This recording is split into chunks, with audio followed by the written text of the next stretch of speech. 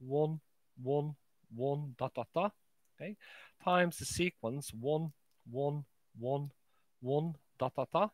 And don't forget, these are the constant sequences. This is has a power series. Okay, its power series is x to the 0 plus x to the 1 plus x to the 2 plus x to the 3 plus dot, dot, dot, which needs to be multiplied by the power series here, which is, once again, it's the same thing, x to the 0 plus x to the 1 plus x to the 2 plus x to the 3 plus dot, dot, dot, okay? And when we multiply the terms, we end up with the product. Don't forget, the coefficient of the x0 term is the product of the two coefficients, okay? So it's going to be 1 times 1, okay? Plus the coefficient of the x squared terms, this time there are going to be 2, okay? Now keep in mind that the index must add to give us 2. So it's going to be, sorry, of the x1 term, the x to the power 1 term, okay, let's say x to the power 1, the index must add to give us 1. So we're going to have the coefficient of x0 times the coefficient of x1, which is 1s times 1. So 1s times 1. Plus, we're going to have the coefficient of x1 times the coefficient of x0, okay, which is also 1s times 1, okay?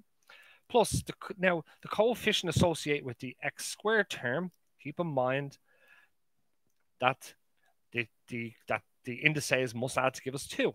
So we're going to have the coefficient of the x0 term, which is a 1, times the coefficient of the x2 term, which is a 1, plus the coefficient of the x1 term, which is a 1, times the coefficient of the x1 term, which is a 1, because their coefficients at 1 and 1 gives us 2.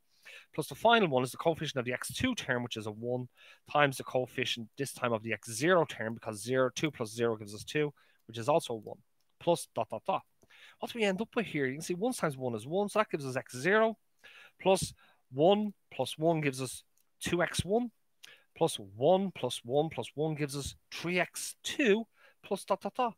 So what have we got? We have a sequence here, which is effectively 1, 2, 3, and so on.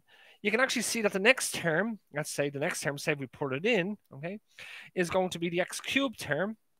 Okay, the x cubed term is going to have 4 terms in it, okay, and each index must, the product, the sum of the indices must add to give us 3. So it's going to be x0, the coefficient of x0 times the coefficient of x3, which is 1 times 1, plus the coefficient of x1 times the coefficient of x2, which is 1 times 1, plus the coefficient of x2 times the coefficient of x1, because 2 and 1 gives us 3, it's also going to be 1 times 1, plus the coefficient of x3 times the coefficient of x0 gives us 1 times 1.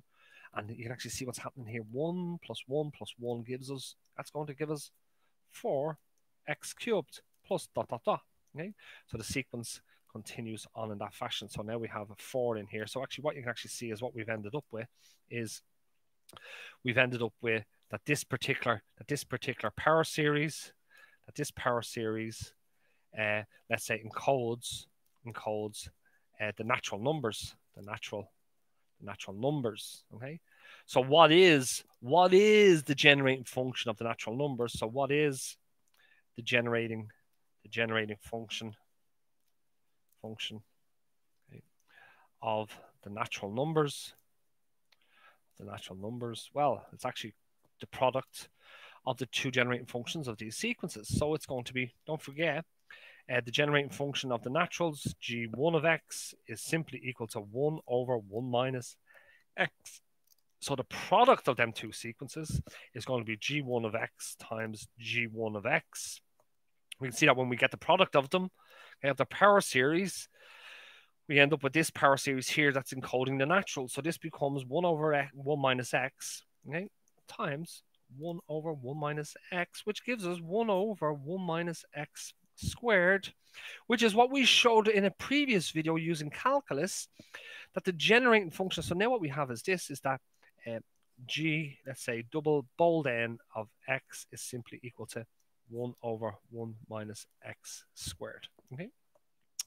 So I know there was a lot here in relation to, and a lot of indices that we were playing around with, okay? But hopefully what we can actually see now is the power is that when we actually want to multiply two sequences together, okay, well, then what we could actually do is we could abstract away from the looking at multiplying them together, okay, and we could look at the product of their generating functions, because the product of the generating function has associated with it a generating power series, which is the power series that encodes the product of the sequence itself. Okay, guys, once again, this is Jonathan Lambert with Maths and Stats, and I hope that this video was in some way intuitive. The next video will do some more examples in relation to multiplying sequences. Yeah, I hope that this video was in some way intuitive, and more importantly, I hope that was helpful. And thanks for watching. Okay, bye bye.